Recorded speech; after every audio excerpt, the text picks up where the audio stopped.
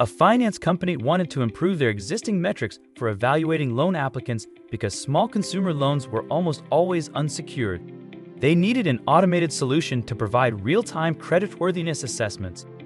Based on their data storage, 2021.AI set out to improve the classification accuracy using an ensemble classifier.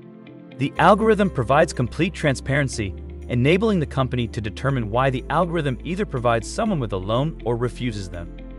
The solution significantly helped lower the risk of accepting new loans and save the client approximately 1.5 million Danish kroner per year. To learn more, visit our website